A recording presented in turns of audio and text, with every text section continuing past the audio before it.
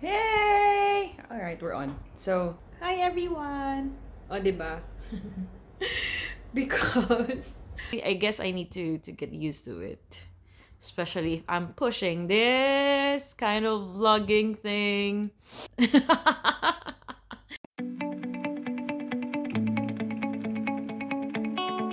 So, it's been a while. I'm updating my videos and my YouTube channel. I guess, you know, working from home at the same time, quarantine, what else to do? I want to share my life here in Qatar. So you can see, yeah, this is my humble home. And yeah, it's been a year since I posted that video of mine being, you know, vulnerable. Well, yeah, let's start with my room. Been wanting to rearrange things, and I don't have a roommate anymore since last year, so I've been occupying this one. And I was supposed to have a roomie. Ay, naku, kao. Alam mo yun, kung sino ka. But anyway, you know, things will be this still continues with like this. And I hope you're able to enjoy my cleaning. So yeah, enjoy. Yeah.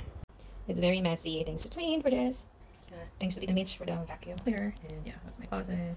So far, those are the things. That's a DIY of mine. You know, the people I love. That's the end. So the others are here. So some of my goals. Yeah. So that's how it looks like right now.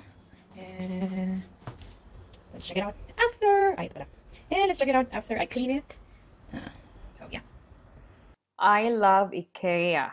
I guess everybody is really into it because it has a simple style and design. It's affordable, and the DIY assemble is just something to really look forward to. Even though it's so nice to be in an IKEA store, I would always check for secondhand items online because there's a lot of people who's about to leave the country and their only option is to really sell it. I guess what I also learned about living abroad is that you only buy what you really need because everything is temporary.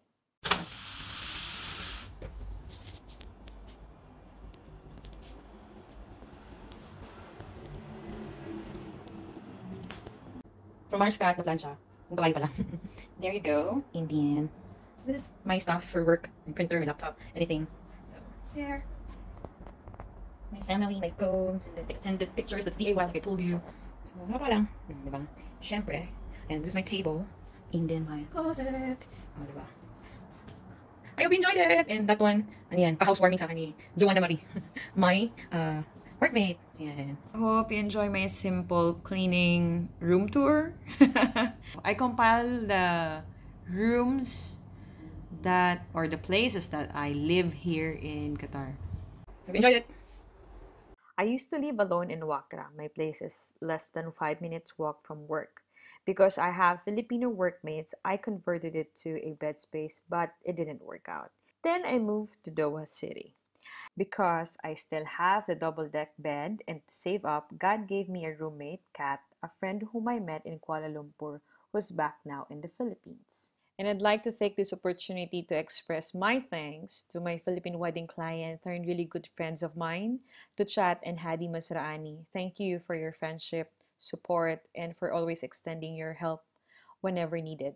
And being next building to my college best friend Sai is definitely a blessing. I'm grateful to have you guys in my life. And this is why I bought a sofa bed as we would stay at my place every time. And there you have it, my simple story and room tour. It's been an amazing journey making beautiful and meaningful memories here in Doha, Qatar. Please don't forget to like and subscribe.